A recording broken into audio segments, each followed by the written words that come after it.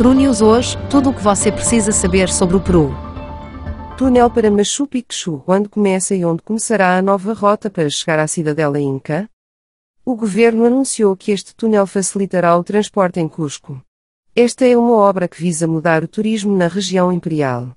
Nesta nota você conhecerá os detalhes de sua execução. O túnel para Machu Picchu é uma das obras de grande porte da região imperial. Com sua execução, Cusco se prepara para uma mudança retumbante no turismo e nos transportes em direção à maravilha do mundo. O Governo anunciou que este túnel proporcionará uma série de facilidades aos futuros turistas e beneficiará muitos outros cidadãos de Cusco. Onde começará a nova rota para chegar a Machu Picchu? O Ministério dos Transportes e Comunicações, através das Provias Nacional, está avançando na construção do túnel para Machu Picchu no distrito de Santa Teresa, localizado na província de La Convención, em Cusco. Esta estrada se tornará uma moderna rota alternativa para chegar à famosa cidadela Inca.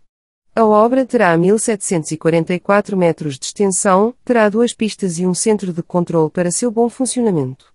Este projeto é muito aguardado pela população de Cusco, cuja única rota oficial para chegar a Machu Picchu é a ferrovia. Quando será possível viajar pelo túnel até Machu Picchu? Foi relatado que até o momento a construção do túnel e os acessos correspondentes tiveram um progresso físico de 42%. Da mesma forma, estão assegurados os recursos e o orçamento para este ano, até à conclusão da obra, que seria em dezembro de 2023.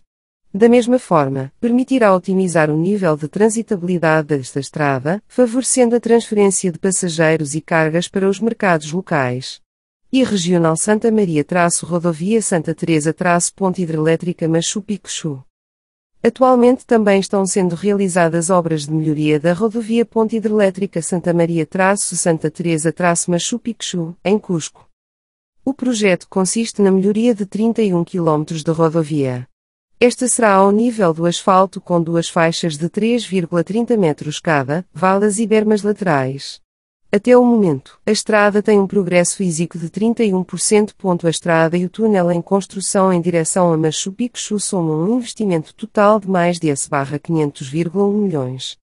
Com a conclusão dessas obras, serão beneficiados diretamente mais de 19.000 habitantes dos distritos de Maranura, Santa Teresa e Machu Picchu, nas províncias de La Convención e Urubamba, em Cusco. News hoje, siga no Facebook e Instagram.